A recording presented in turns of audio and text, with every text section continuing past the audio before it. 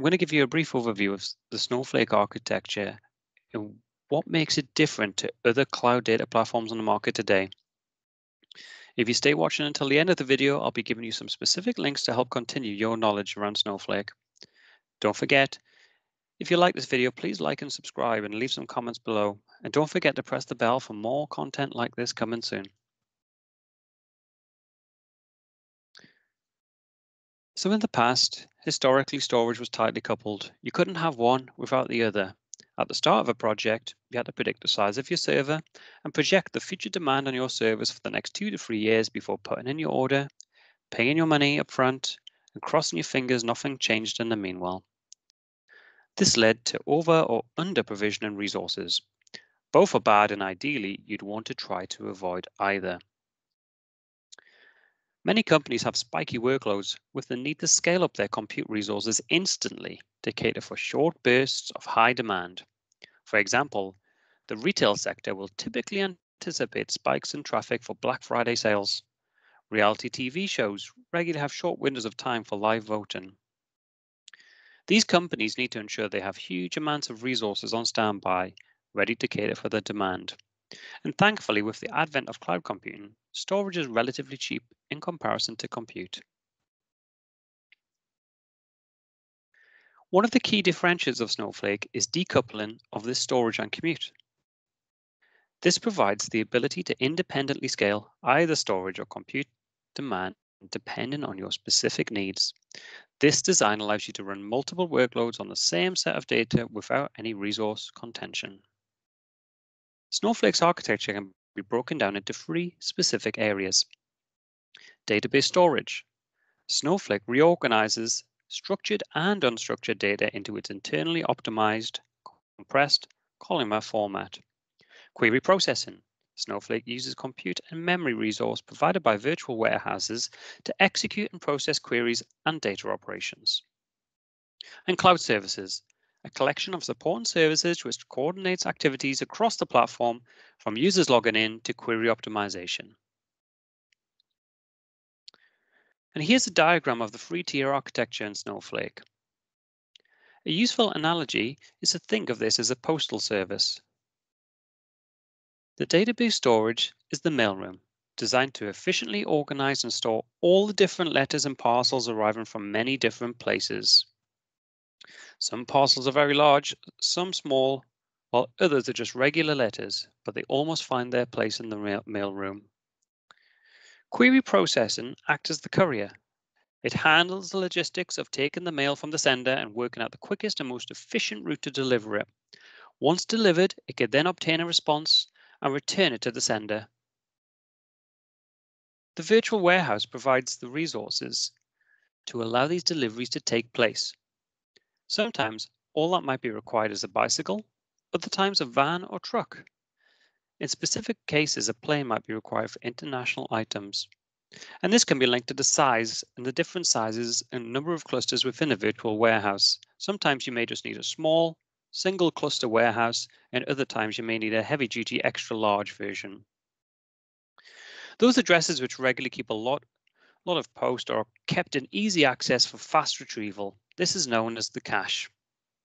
And finally, the cloud services layer is the headquarters, or the big boss.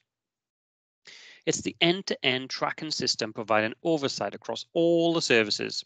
It ensures the post is secured for access when in transit and keeps the lights on to ensure the post reaches its destination within the guaranteed timescale. It's really helpful if you can keep this metaphor in mind as we look at each of these services in detail within the following slides. Understanding how these features complement each other really helps when thinking about how to design efficient solutions on Snowflake.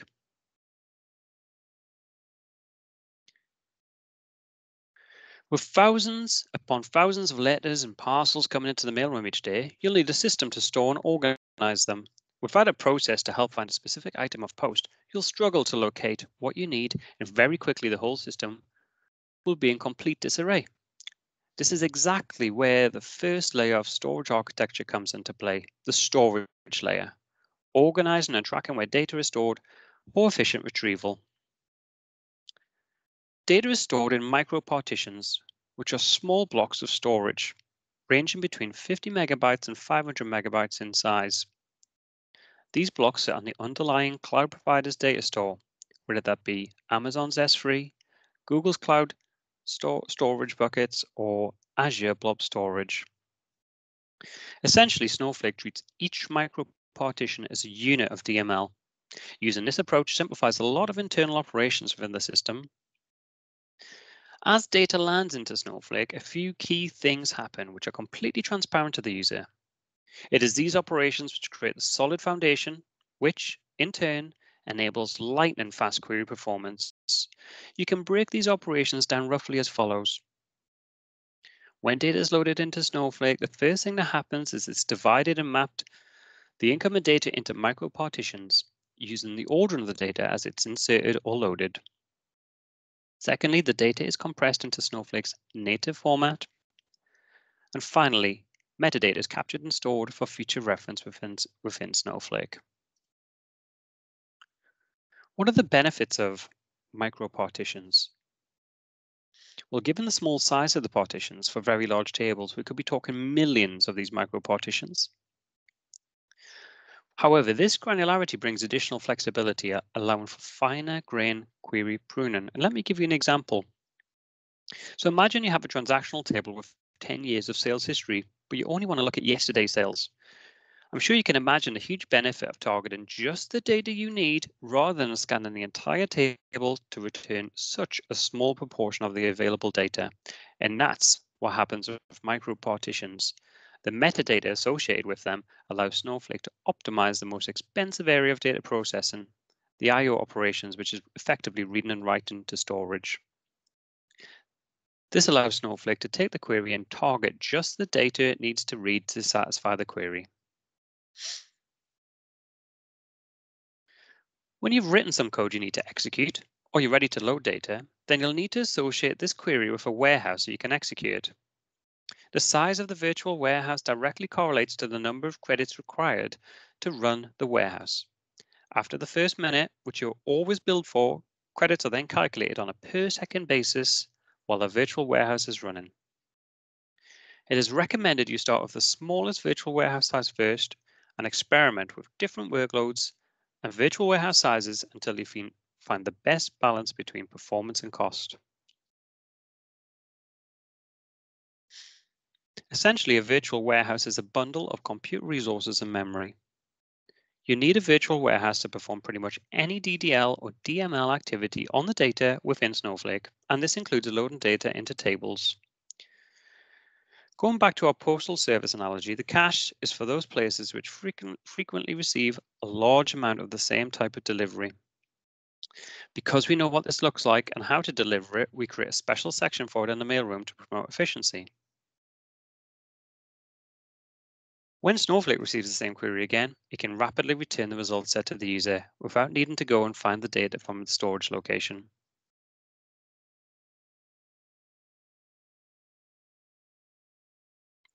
Cloud services.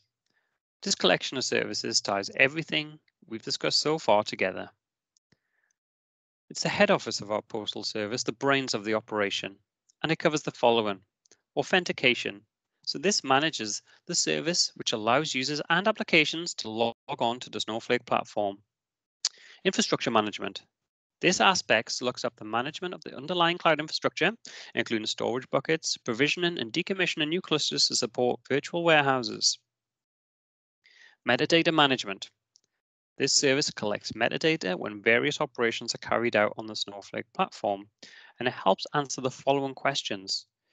Which users are using what data? Which users are logged in? When was the table last loaded, and is it being used?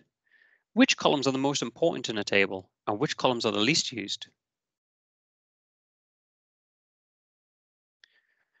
And then we've got query parse and execution. So this service works out the most efficient way to process queries. It parses the query to ensure there are no errors and manages the query execution. And finally, access control. This service ensures that users can only access or carry out operations on the objects or data they are permitted to use based upon their privileges. So in summary then, in this chapter we covered Snowflake's three-layer architecture, We looked at how the database storage layer effectively stores both relational and semi-structured data in small blocks of storage called micropartitions. We learned how Snowflake stores data whilst collecting metadata to support fast and efficient retrieval. We gained an understanding of how to work with virtual warehouses within the query processing layer. And finally, we discussed various components which make up the cloud services layer, which ties all the services together, providing a seamless service to end users. Early on, I promised there'll be some extra resources I can point you towards. First one is if you're looking to be certified in Snowflake, there's the SnowPro course certification exam. I have a Udemy course. The link is in the comments below. And this contains over 120 practice questions that will help prepare you for the exam. You can also follow and connect with me on LinkedIn, where I regularly post content I hope you find valuable. And finally, you can like and subscribe to this YouTube channel for the extra content that I'm going to be producing over the next few months. Please leave a comment below if you found this video useful, and like and subscribe for similar content in the future. And finally, I'm midway through writing a book and publishing a book on Snowflake. It's called Building Solutions of Snowflake, and that'll be out in the coming months. And meanwhile, thanks for watching this video, and I'll see you again soon.